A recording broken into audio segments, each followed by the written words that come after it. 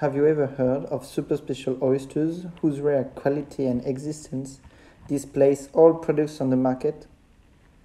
Here is a presentation of their origin.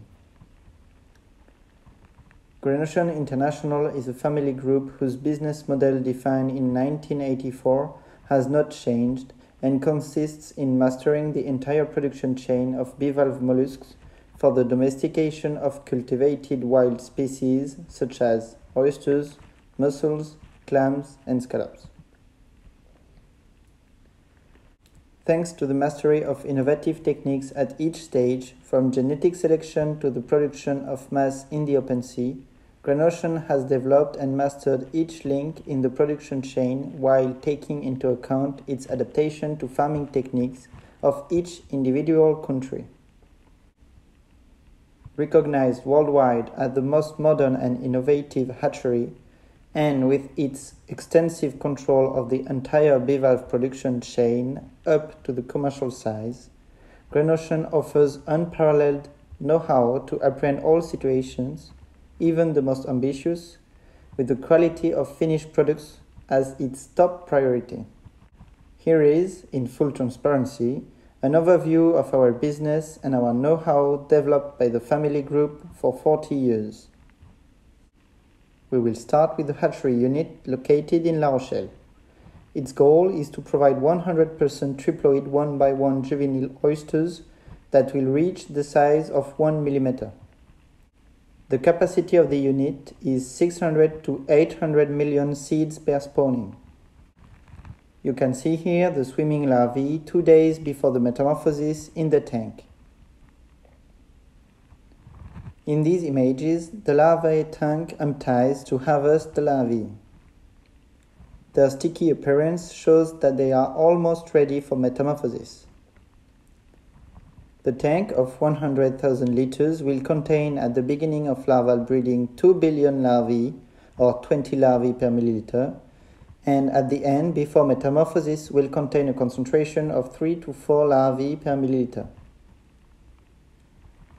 On these 16 collectors, the larvae are recovered, then washed and sorted by size in order to eliminate the smallest ones before returning to a clean tank.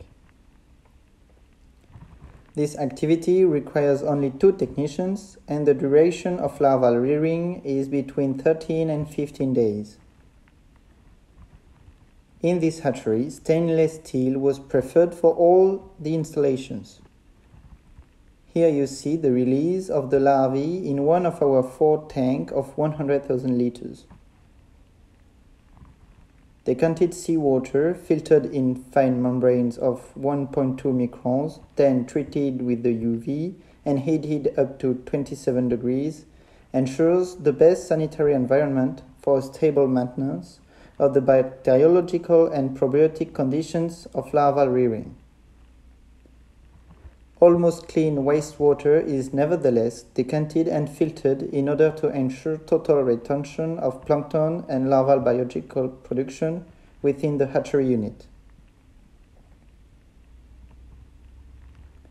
Of course, such a large amount of larvae requires a large production of phytoplankton. Indeed, bivalve molluscs are notoriously vegetarian and mainly consume a cocktail of unicellular planktonic algae similar to what they are likely to find in the natural environment. The daily production capacity is 50,000 liters of phytoplankton, concentrated by a successive bloom process. The hatchery uses several different phytoplankton strains, and the culture is done in phytobioreactor of 5,000 liters.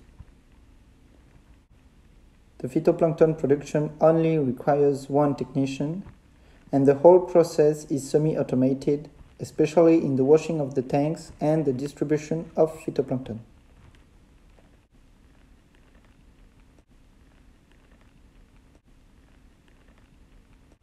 Today, the small larvae are ready for metamorphosis and will join the settlement room. Each of these pots contains about 10 million larvae.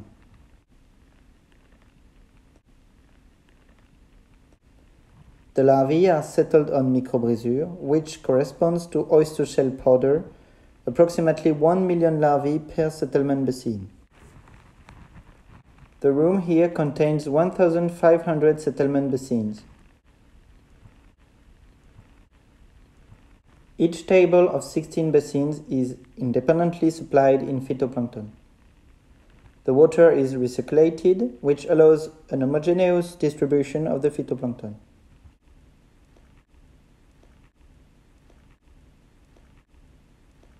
The size of this room makes it possible to always have a clean and dry area, acting as a fallowing space. You see here the distribution of about 20 milliliters of larvae on the microbrisure located at the bottom of the basin. At first, the larvae will keep swimming and then stop and start the settlement and metamorphosis on the microbrisure. Each particle of microbrisure receives one larva, and each larva chooses its own particle of microbrisure, so that, once metamorphosed, the small oysters are all separated from each other and 100% one by one. A plastic spoon placed in the basin during the larvae distribution illustrates, 1 hour later, the phenomenon of rapid fixation. The rate of larvae fixed on this spoon is already a very significant proof that during the metamorphosis, 100% of the larvae are ready for the settlement.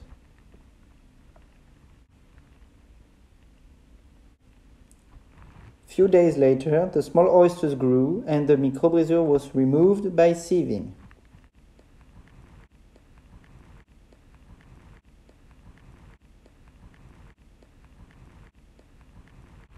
They will then be sorted on increasing meshes of 400, 600, 800 microns and 1 millimeter.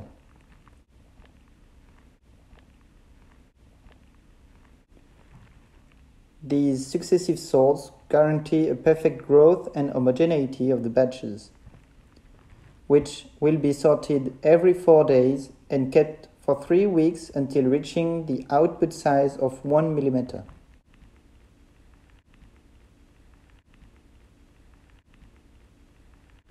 In these pots, there are about 1 million spat versus 10 million in the larval state for the same volume 8 days earlier. So we can see how fast the growth of biomass is and how it requires a rigorous follow-up, since in less than 10 days the mass of these young oysters has been multiplied by 10.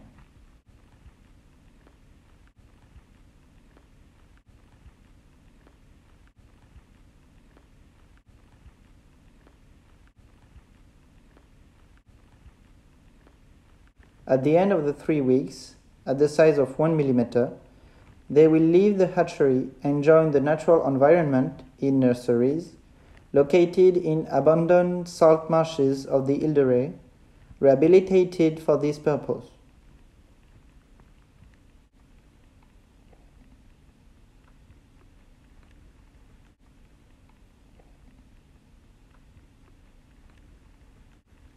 You see here 2 nurseries side by side of 10 hectares each. A nursery is mainly made up of a very large lagoon area where water will circulate in a closed circuit. The goal is to have a natural production of phytoplankton.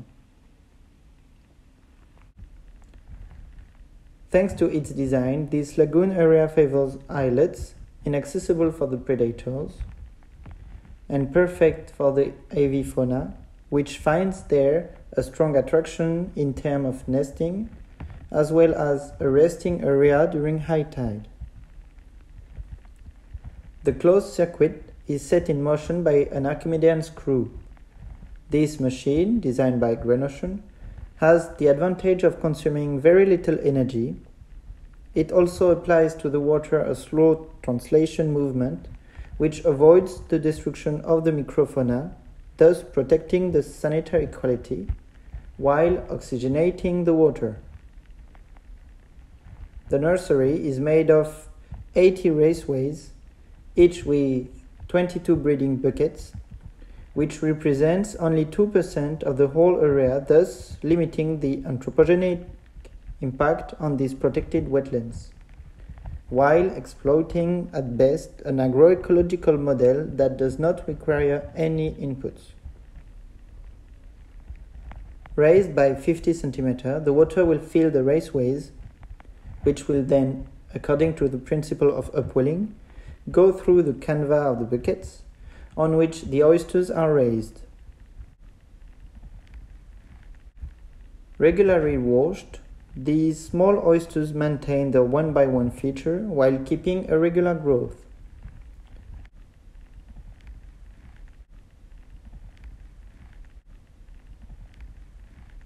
Once a week, they are sorted on machines, adapted to each size up to the size of 4 mm in order to maintain their homogeneous growth.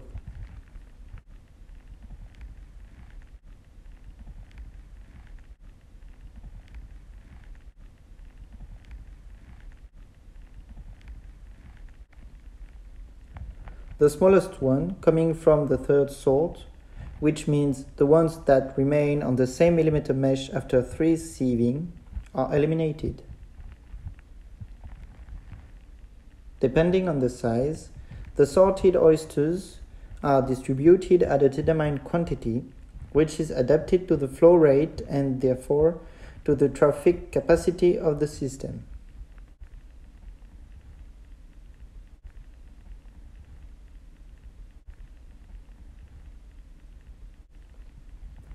This process has largely taken into account the ergonomic aspects in order to limit as much as possible the difficulty of the tasks.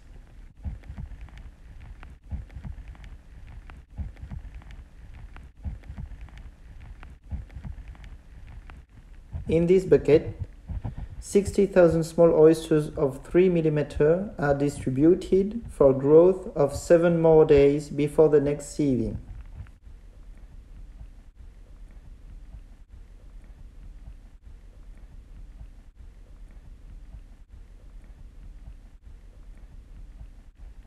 Once the size of 4 mm reached, the seeds will leave the nursery to join the open sea structures, which will allow them to multiply the weight by 10 again.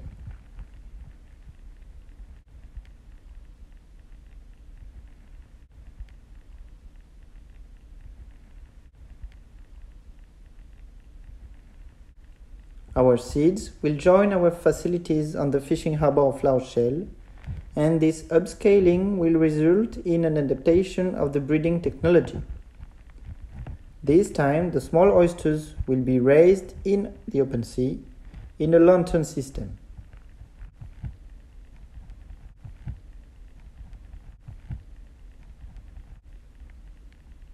A lantern is made of 20 compartments, delimited by plates, on which are put about 2,500 spats of 4 mm.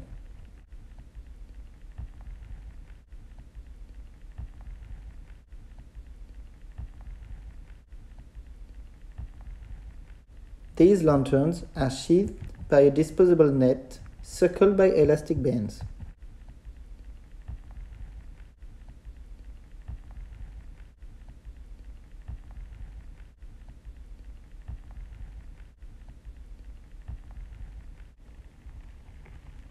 The building is located alongside the fishing port and thus provides easy access to our 2 factory ships used in the offshore production. This boat is leaving to deposit 15 million seeds on our offshore long lines.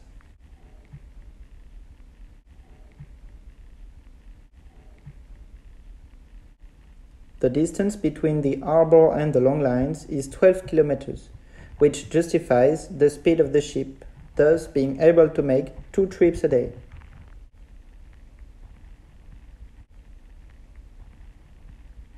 The breeding in lanterns, which are permanently in the water, allows extremely quick growth.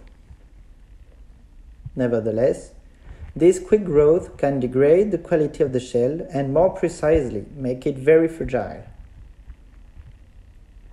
That's why GRAINOCEAN has developed a tidal turbine system. The tidal currents will make the lantern rotate, and thus 4 times a day, at mid-tide, will brew the oysters in order to harden them. This technique will emphasize the genetic selection on the shape of the shell, which will become very round and very hard, and the oysters will consequently maintain a perfect shape until the end of the breeding. Here we see the lantern under the water in rotation and the oysters in the compartment that are rolled on top of each other.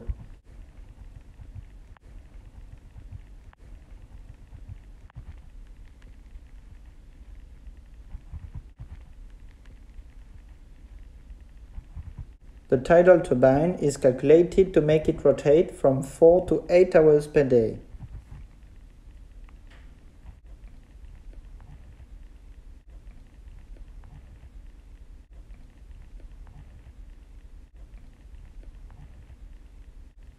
After 4 to 5 weeks, we obtain a very high quality product and a product that will be able to stay out of the water for a long time.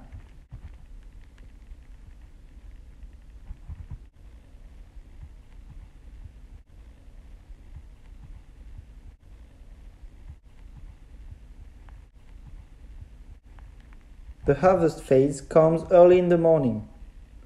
We use the second ship, which is equipped for harvesting and emptying the lanterns.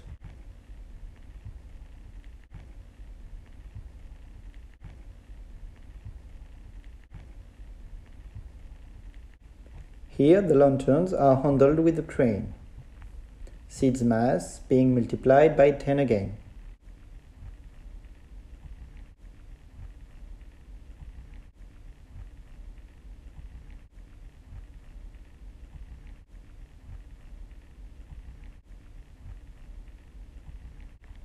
The lanterns are open in adapted compartments, the nets are cut, and the oysters recovered on a trail, and then they will go through a washer and be loaded in crates of 400 kg.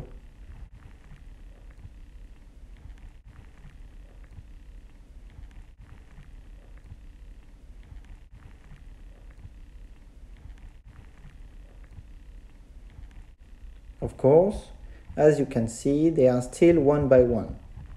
They have a perfect shape and they remain very clean thanks to the rotation.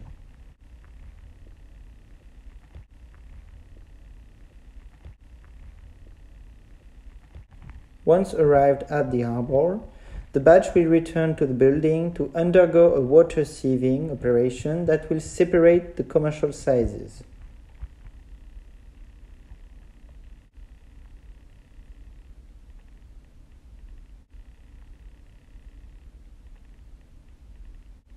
A big trail, loaded by a distributor trolley, allows to continuously supply the water sieving machine, avoiding any handling effort.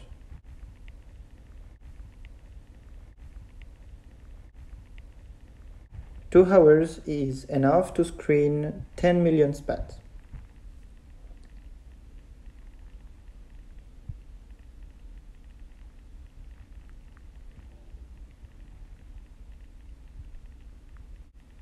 Spats, being perfectly distributed on the grids, will move forward smoothly, which allows a very effective segregation by size.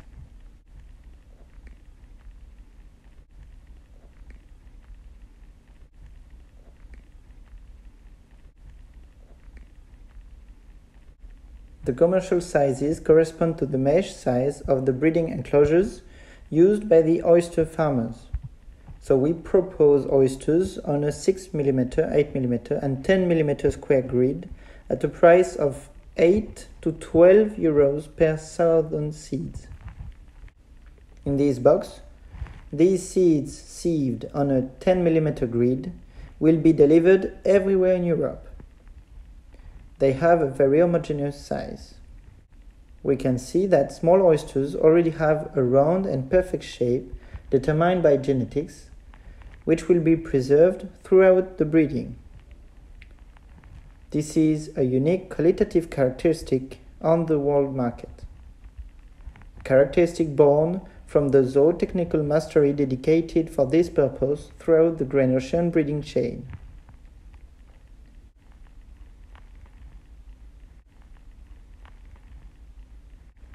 An extension of the main activity of the group is to develop a new production unit in Portugal in the middle of an estuary.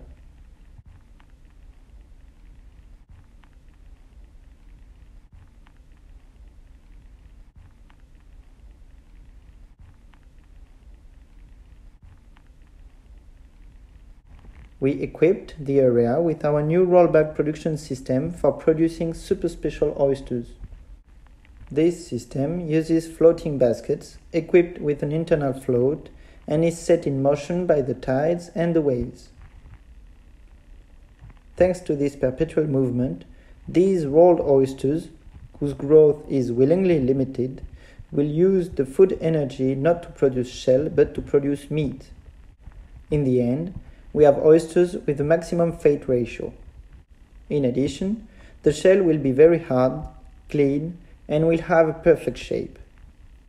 These baskets have the advantage of being very ergonomic, indestructible, and adaptable to every place and all the breeding conditions.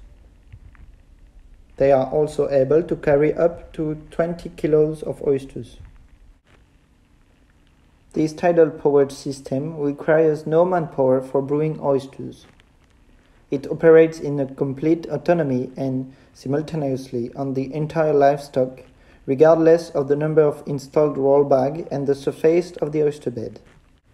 We see here oysters with a perfect round shape, very hardened, only after 3 months of breeding.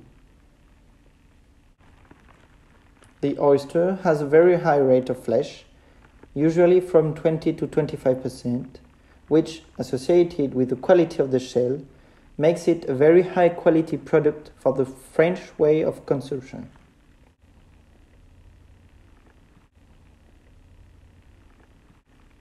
And I will end this video presentation with a beautiful image. Since we are, as shellfish producers, people who have the chance to live by the sea, why not take full advantage of it? GRAINOCEAN developed on the other side of the world, in South Pacific, in the Tuamotu archipelago on Whakaarawa near Tahiti, a hatchery of black pearl oysters Pinctada margaritifera. Here are some pictures of this poorly known species, Pinctada margaritifera, which is much better known for its ability to produce poerava, the beautiful black pearl of Tahiti. Here is a beautiful range of our selected spawners, age of 3 years. The selection is based on 3 criteria: growth, color, and thickness of the shell. This rainbow of colors guarantees a high quality graft for a shimmering black pearl. The young oyster is able to express a colorful orientation probably determined by genetics, offering a magnificent range of colors. Although still apparent after blackening of the shell, what is the inheritance of color dominance? It will probably take many years to answer this question. Nevertheless, this 6-month-old young pearl oyster already has extremely encouraging growth and shell characteristics. The collectors have a remarkable density of oysters and the growth is very homogeneous. 6 months after the grafting, the pearl already have a nice growth as well as the salt black color guarantee that we will obtain a very high quality pearl after 2 years. Time that is required in order to have the best results and the best quality. GRAINOCEAN is pleased to be the first to develop the controlled breeding of this species until the graftable size, which we hope will bring a service and a product to the Polynesian pearl farmers, allowing them to further improve the quality of the black pearl of Tahiti. You'll find on this app and in details all the videos used for the making of this summary of GRAINOCEAN activity.